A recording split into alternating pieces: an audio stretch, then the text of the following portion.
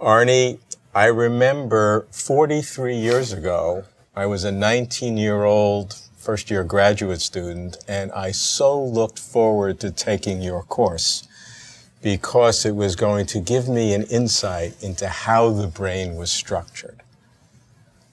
How now, looking back, would you tell someone who didn't know anything about the brain what this remarkable 3-pound object is? Well, Robert, that's exactly what it is, a most remarkable 3-pound object. It's unlike anything in the biosphere. It's unlike anything in the solar system, and so far as we know, unique in the galaxy. As you say, 3 pounds of tightly compacted tissue made up primarily of 2 kinds of cells, neurons and neuroglia, and of course 10 to 20 miles of blood vessels to supply them. The cells have unique personalities, and they're characterized by a group of structures which in a sense define them, and if we were smart enough, would tell us what they were doing. Let's see, we have maybe several hundred billion nerve cells, maybe 10 times as many support cells we call neuroglia, and in terms of connections, synaptic connections between the neurons, oh, unknown trillions. So we get up into figures that are just astronomical. So if we look at each individual neuron, of which there may be 50 or 100 billion in the brain, how many connections would each one have? Yes, it's highly variable, of course. But we do know that in some structures, such as the cerebellum, an individual neuron may have up to 250,000 connections bringing information. And this means, of course, tremendous integrative capacity to the individual cell. Now multiply that out, and you begin to get some idea of the options, the possibilities that the CNS provides. Wow, CNS, central nervous system. Central nervous system, right. So we have these untold numbers of connections among 100 billion neurons. Now, how are they structured? What does the brain look like? Well, the brain itself is, of course, made up of 2 hemispheres, which make up the cerebral hemispheres, a brain stem, which is the continuation up of the spinal cord, and a little cerebral hemisphere in back known as the cerebellum. You must realize, Robert, and I'm sure you know it, that originally the brain stem itself was the total nervous system. And this grew out of what we call the invertebrate schema, which was made up of clumps of nerve cells at various parts of the organism. Then, for reasons that perhaps we understand, perhaps we don't, there was a conglomerate of these ganglia, they were called, and that became a continuous tube. The tube was spinal cord and brain stem. And then we had, for the first time, an animal that we call a vertebrate nervous system-bearing animal.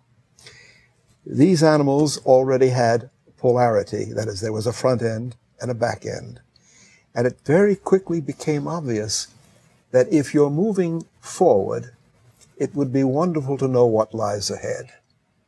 And one way to sense what lies ahead is if you can sense dismembered fragments of that which lies ahead.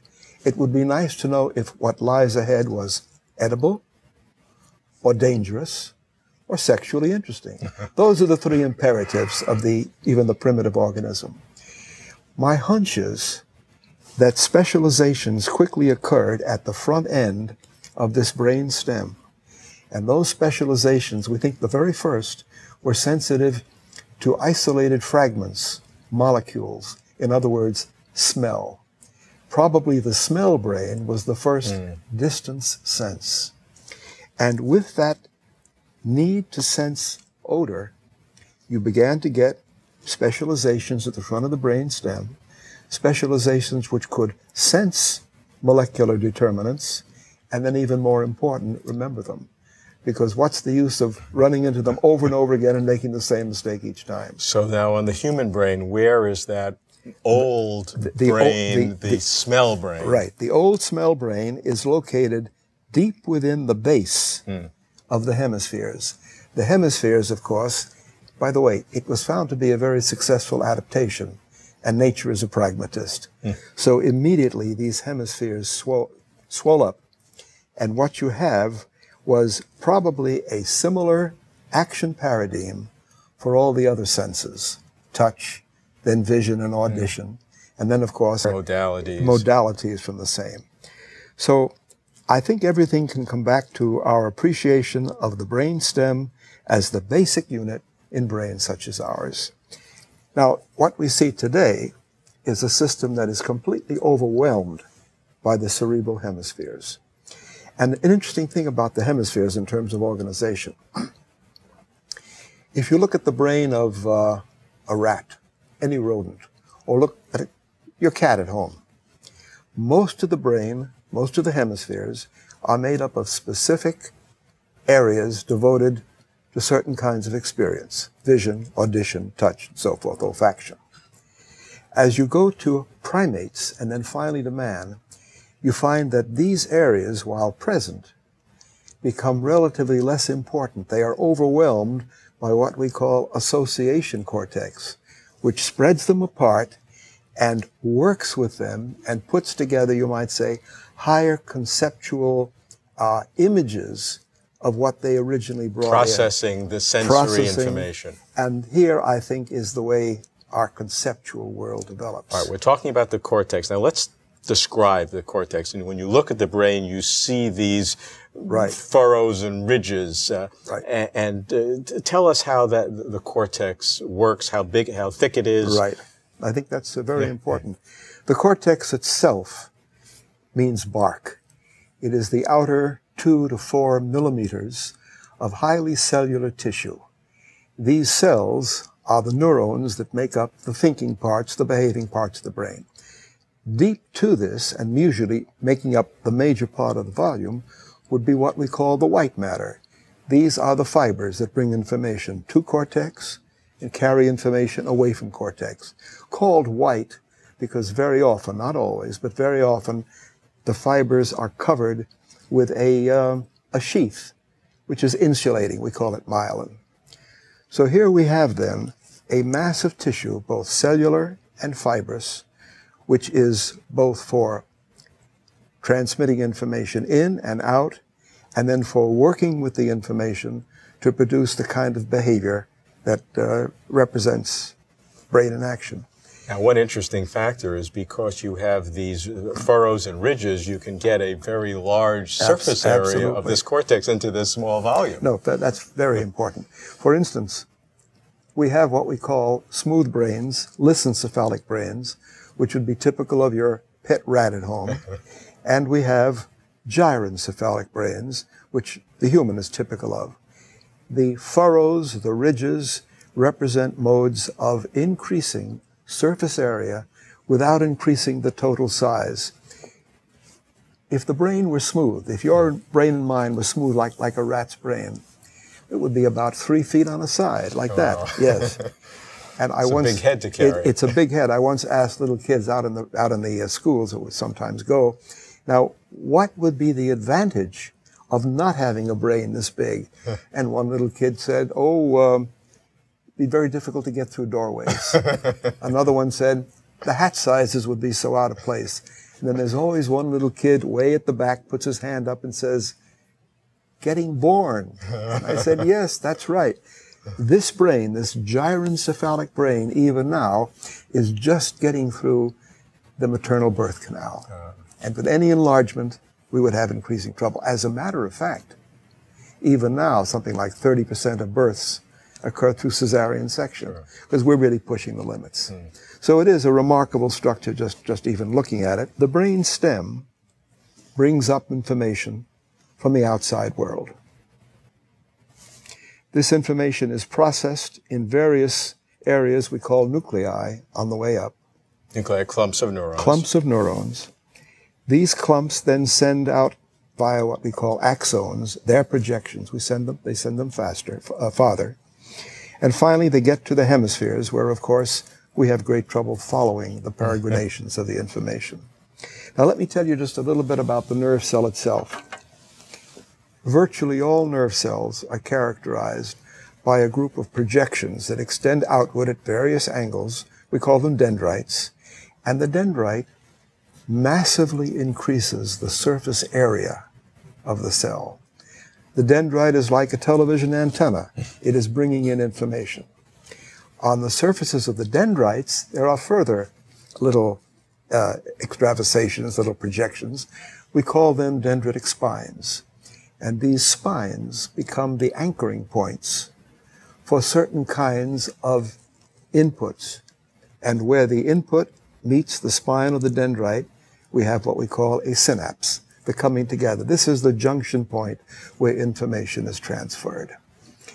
One of the great challenges of neuroscience today is to understand how the information that is transferred between a presynaptic terminal and coming in and the postsynaptic component receiving it, how that information becomes thought and fancy and whatever we... That truly is one of the most largest possible questions one can ask, is that how from what you've described we can have symphonic music, love, and an ability to understand itself. Yes. I've often thought that the only way we're ever going to understand this is if we go back in time, not just in terms of the race, but back in time in terms of the individual, and try to find out, either through intuition or otherwise, what does the newborn infant experience as he or she comes into this great outdoors, the world. And then how does layer upon layer of raw experience slowly mold and form a structure that the genes have already prepared for us? Because, as you know, everything is a combination of what the genes allow us to do and what the world imposes upon us. Genetic and epigenetic. Both involved, both obviously components we have to study more. When we think about human capabilities, the nature of consciousness, what can we learn by appreciating the complexity of the vast number of neurons and the even vaster number of interconnections between them? Is there a way that we can begin to take what we know in terms of our first-person consciousness and be able to understand it in terms of these neurons? You know, we're in the funny position, I've heard it put this way, of a Ford car trying to understand a Ford car. Yeah. We're using an instrument that we think is very broadly potentialed. And we're using that to try to understand the function of that instrument. The question is, are there certain limitations that we will never be able to get beyond? I personally don't think so. But we obviously have a tremendous amount to know.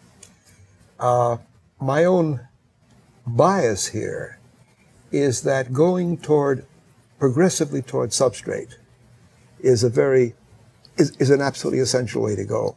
But I also believe that the inspired, intuitive aha is also going to be important at various ways along the process. So really, in order to understand what human beings are, we have to understand it at each level and appreciate what each level tells us, absolutely, not just reducing it down to these neurons.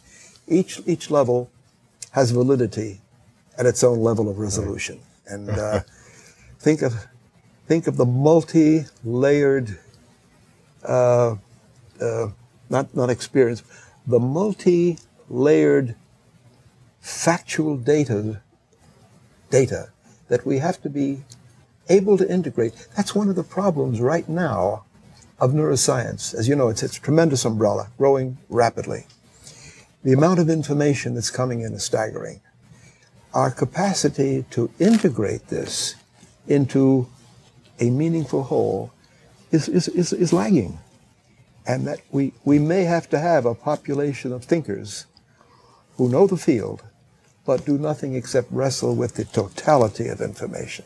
It is truly one of the most awesome experiences that you can have, is to realize what this produces. I would agree with you. Yes.